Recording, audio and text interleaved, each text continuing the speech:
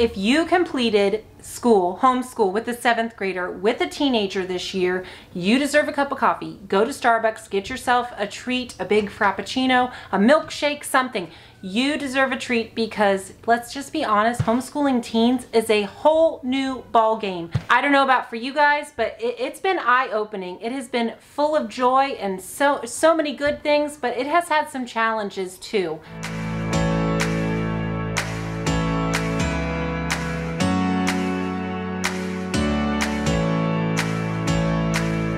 Today's video is part of a little series that I have been doing. If you've been watching my channel the last few weeks, you know that I have been sharing videos wrapping up our homeschool year, going through each of my individual kids and telling you what curriculum worked, what didn't, and all of the in-betweens. I'm also going to be sharing a video where I talk about our group subjects that we do as a family. Yes, gather round and other things like that. So stay tuned for that. If you are new, my name is Sarah. I am the homeschool mom of 5 kids. They are currently ages 13, 12, 7, 3, and 1. We are currently finishing up our 9th year of homeschooling, and if I had to label our homeschool style, I would say we are pretty eclectic. We have a very good mix of unit studies, Charlotte Mason, and some traditional homeschool styles. So today I want to focus in and talk all about my son Noah, who is 13, almost 14 years old, and who is finishing up his 7th grade year of homeschooling. Now, Noah, he is my oldest, he is my firstborn, and poor thing, he is the guinea pig. He has had to deal with a lot from me and from our homeschool over the years. I've learned so much through trial and error with him, and he is so patient with me, and I'm thankful for that. Now, Noah is a visual learner, tried and true, which I love because I'm a visual learner too, so that kind of makes it a little bit easier to teach him. He needs lots of illustrations, lots of examples, lots of visuals in order to learn well. Now, I'm sharing all of these details about Noah and about our homeschooling style because I want to give kind of an obvious disclaimer here. I put these on all of these videos that I make like this, but today as I am talking about curriculum, I am sharing my opinions, our opinions and experience with curriculum for our family in this season of life. Your experience with these different subjects and curriculum may be completely different than ours, and that's great. That is the beauty of homeschool. So just putting that little disclaimer out there, just, you know, it makes me feel better. All right, let's jump in and talk about what worked this year. All right, so first up is Matthew C. Noah has been working through the pre-algebra level from Matthew C. And you guys know we have done Matthew C from preschool, from kindergarten with Noah. He is very, very familiar with this curriculum, with this program. That being said, we made a mistake with this year. I am putting this as something that's working really well, but I do want to share this with you, just be honest. We made the mistake of going way too fast through this curriculum this year. We got to about lesson 12 or lesson 13, and Noah just kind of pulled me off to the side and said, Mom, I feel a little over my head. I feel a little confused. Can we just stop and start over again?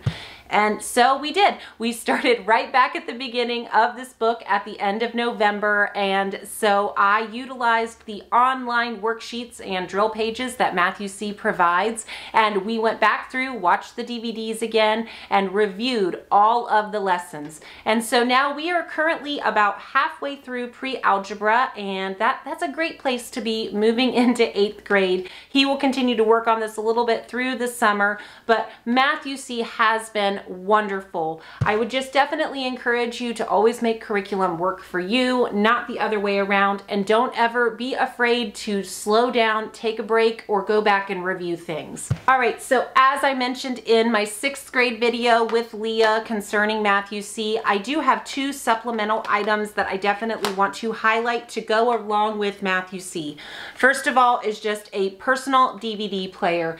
This has been so helpful for each one of my school-age kids to have for their homeschool. They were able to watch their Math-U-See lessons, DVDs on their own time. They didn't have to ask to turn on the big screen TV or access anything. They had this and a pair of headphones and they could watch their math when they needed to. Now, I know Math-U-See offers all of their videos now online through their website, but here in our house, we like to be a little bit careful, a little bit more strict about how and when our children use the internet. So call me old school, I don't know. I just prefer using these DVD players and just having the peace of mind that my kids can do their math lessons without having to deal with the internet. That's just me. Secondly, as you are working through some of these upper levels of Math-U-See, as you're getting into that more intense math, I definitely would recommend buying your child, a pretty nice calculator. This has been really helpful for certain lessons that we have done in pre-algebra. It's been a really big time saver. If you have your child doing all of this math out by hand, it is going to take them hours to get through a single worksheet. So for specific lessons, it is really helpful to have a calculator. This is just a really simple scientific calculator that I bought on Amazon. It actually wasn't all that expensive. I'll make sure to link everything I can today down below in the show notes in the description box. Next up, another subject that has worked just so well this year is Following Narnia Volume 1, The Lion Song. This is from IEW. You guys, if you have been around our channel, you know that we love IEW's style of writing. We have been using it for several years in our homeschool. And this year I let Noah and Leah pick which level of IEW they wanted to do. And they were both interested in reading Narnia as their literature for the year and then doing this as their writing to go along with it. Now, this book in particular goes along with the first two books in the Narnia series with The Magician's Nephew and The Lion, the Witch in the Wardrobe. Now, if you have never done one of these theme-based writing units from IEW, I will say, in my opinion, they are a little bit more difficult than the structure and style levels that you can get with the DVDs, where Andrew Pudewa is kind of walking you through and holding your hand through the different lessons. These, I think, are a little bit more difficult for me as mama, as teacher, and definitely have a little bit less guidance in that way. Full disclosure, we have not done every lesson in this book. We have skipped around a little bit. We have skipped some of the writing assignments just as we wanted to and as we needed to. And I share that to say, don't be afraid to think outside the box a little bit. Don't feel like you have to follow the schedule that's in a table of contents. You can definitely rework a curriculum to work for your schedule and for your homeschool. Another subject that has worked really well, and honestly I can only say worked well for half the year, is Wordly Wise 3000. Now, this is something that I mentioned in my mid-year homeschool update that we were adding in just kind of on a whim. I just decided I wanted to try out this curriculum and try adding some vocabulary for my older kids. I went ahead and stuck them in book 5. Because I was not familiar with this curriculum, I wasn't really sure where I wanted to place them, and so I kind of went with making it easier rather than making it too challenging. And I will say that this was actually a really great place for them to start in this curriculum. Noah and Leah are able to do this completely independently. It takes them about 15 to 20 minutes per day. And Noah said that he actually really is appreciating doing this workbook. He said that he feels like it's helping his writing and giving him exposure to new vocabulary words, and also maybe is helping his spelling a little bit just by, being introduced to words that are outside of the norm for him. So this has worked really well. We will definitely continue to use Wordly Wise as we move forward into 8th grade. Something else that has been working really well for Noah this year in our homeschool is his free reading or independent reading. And honestly, nobody is as shocked to say that as I am. Noah was a struggling reader in elementary school. It took him a really long time to learn to read. He had some vision issues and had to do some vision therapy. He relapsed a little bit and had to go through a couple of more rounds of vision therapy. And so learning to read actually took him a good long time. And so it's always been just a little bit of a struggle. He's done so well, but he has just never caught that bug of wanting to read for fun.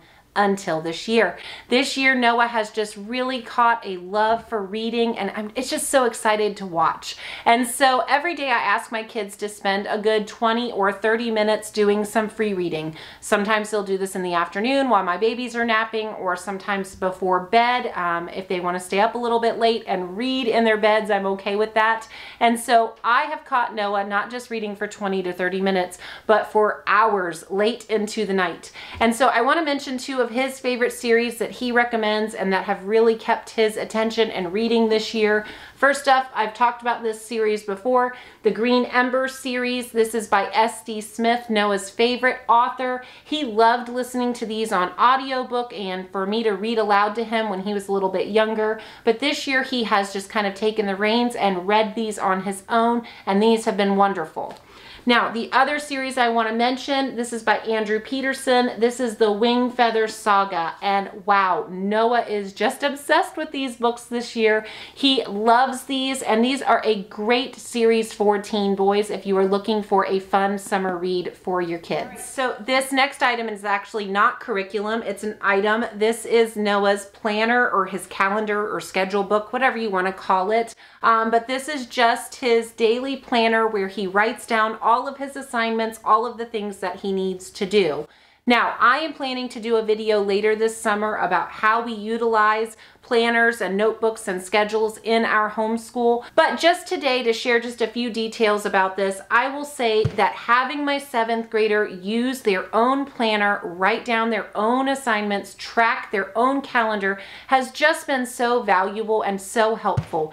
This has really helped him as a visual learner to kind of keep everything in front of him, in his eyesight. He knows what he needs to do. It has made him a little bit less forgetful and has really helped him to be a lot more organized. Now, this planner is just one that I picked up from Michael's. It was very inexpensive, probably around $20 last summer. But what I love about it in particular is that it gives you a month at a glance, and then it has your different days of the calendar broken down, but it has these really nice chunks. And this works really well for our block schedule. Noah is able to kind of write down his assignments that he needs to do for his morning block, what he does before breakfast.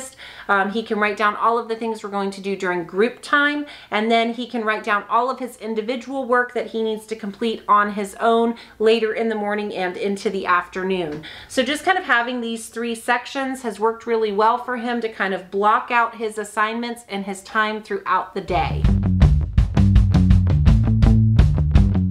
All right, so now let's move into the not so fun part of this. Let's talk about the things that maybe didn't work so well for Noah this year for 7th grade. This first one is probably going to surprise you. I cannot even believe I'm holding this book up, but spelling UC. So you guys know I absolutely love spelling UC, and Noah loves spelling UC. He likes chunking, he likes the copy works, he loves the dictation.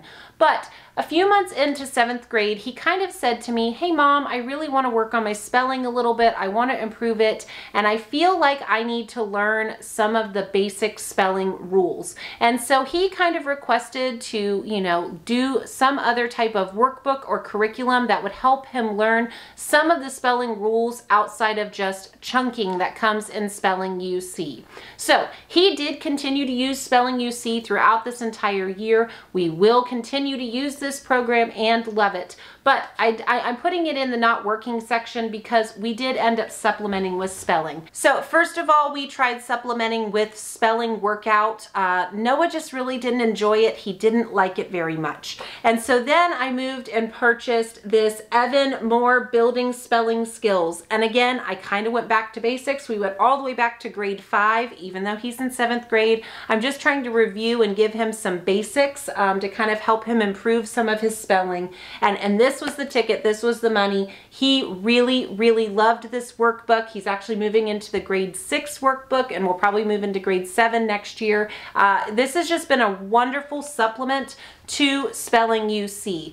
Now, this workbook is definitely more of a traditional spelling curriculum where you have a spelling list that you are memorizing, doing different activities, crossword puzzles, copying the words, word scrambles, editing, word studies, word families.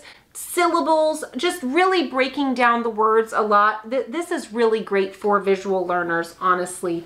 And so we have really enjoyed this spelling book. It has been so helpful for him, and I have really seen his spelling start to flourish this year with the combination of this Evan Moore book alongside of Spelling UC. Next up, no surprise because I've mentioned it in all of my videos thus far and in my mid-year update, grammar. Grammar was a little bit of a disaster for us this year.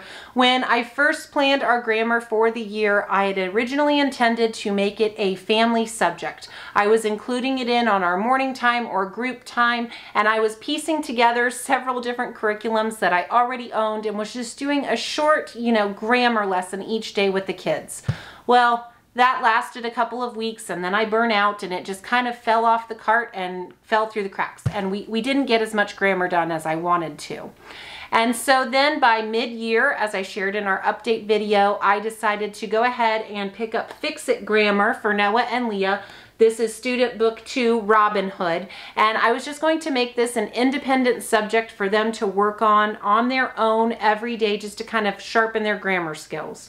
Well, they have worked on this the entire semester. They have gotten more than halfway through the book. It's been fine, but both of them have kind of told me that they're just a little bit bored with it, that it's just a little bit easy, and that they kind of want to do something a little bit different. And so as much as I love IEW, Fix-It Grammar just didn't work for Noah this year. Now, I love it. It worked for me, but it didn't work for him.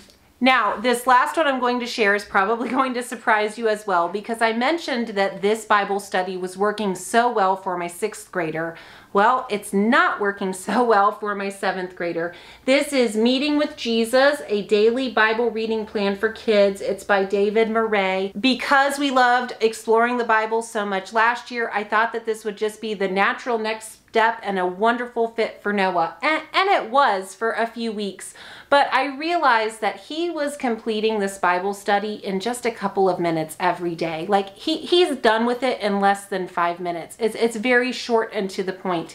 And at 13, almost 14 years old, I want him to be digging into scripture a little bit longer than that. But as for Meeting with Jesus, I would definitely say that this is probably going to be a better fit for those upper elementary, middle school kids. If you have a child who is junior high, teenager, moving into high school, this is probably going to be a little bit too simple for them, and you might want to look for something more challenging. Now, on that vein, while I'm saying that, please leave me a comment. Let me know if you have any recommendations or suggestions. If you have a Bible study or devotional that you have used with a younger teen boy that you would recommend, please let me know. I would love to hear about it. I want to start searching and finding something for him to use for the summer, moving into the fall. So if you have suggestions, leave a comment down below. All right, so those are all of the independent subjects that Noah worked through this year. As I've said, I'm going to be sharing a video with our family subjects, our group subjects, and do an end-of-year wrap-up about what worked and what didn't with those.